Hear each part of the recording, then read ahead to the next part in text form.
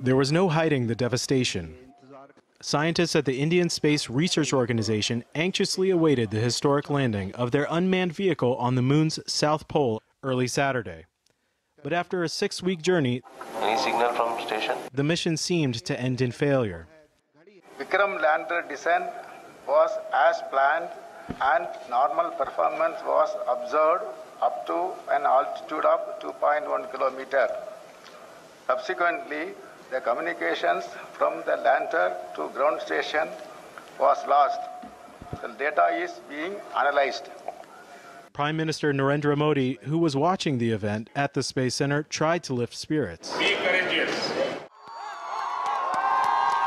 The mission, named the Chandrayaan-2, would have made India only the 4th country in the world to land on the lunar surface. The event became a symbol of national pride under the branding Journey of a Billion Dreams.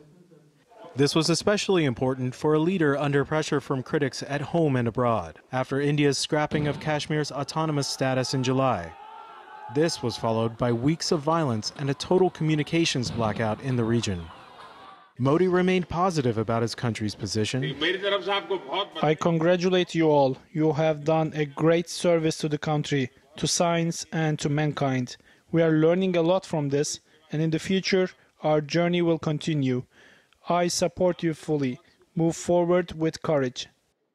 While little is known about the fate of the Vikram lander, India has no plans to abandon its goal of becoming a space superpower. Kevin Kusmez, TRT World.